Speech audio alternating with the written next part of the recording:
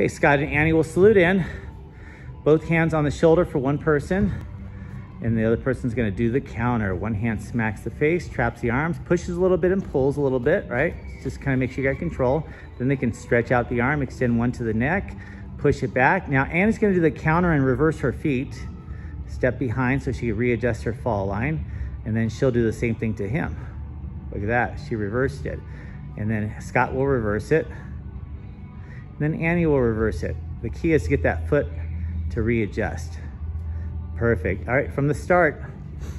Now the other person has the hands on the neck and opposite hand, that's fine. Trap it, do a little push-pull.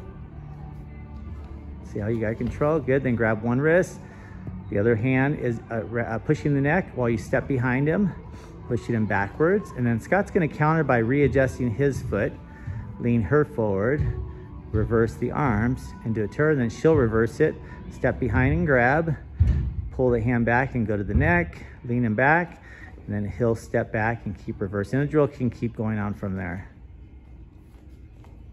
All right, and that's good. Face each other, salute out. Good.